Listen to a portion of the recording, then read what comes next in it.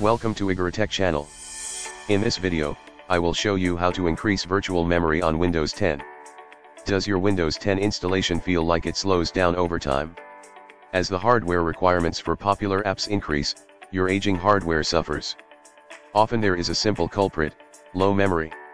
If you don't have enough system memory, your system will slow to a crawl when you attempt to run multiple resource-intensive programs.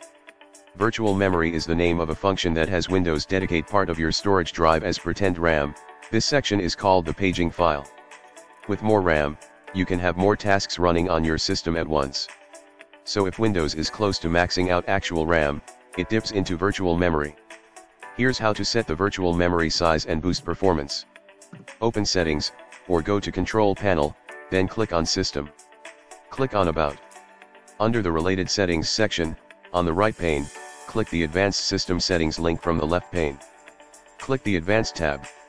Under the Performance section, click the Settings button. Click the Advanced tab. Under the Virtual Memory section, click the Change button. Clear the Automatically Manage Paging File Size for all drives option. Select the Custom Size option. Specify the initial and maximum size for the paging file in megabytes. Usually it's recommended to use a number that's 1.5 times the total of installed RAM for the initial size and 3 times of installed RAM for the maximum size when possible. Basing from my system RAM, the initial size will be 12 GB and maximum size will be 24 GB. Click the Set button. Click the OK button. Then click the OK button again. After you complete the steps, the device will restart to apply the changes.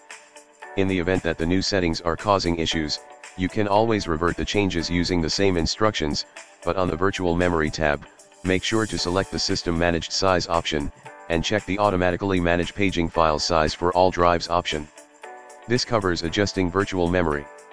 If you found this tutorial is helpful, please give us a thumbs up and don't forget to subscribe on our YouTube channel.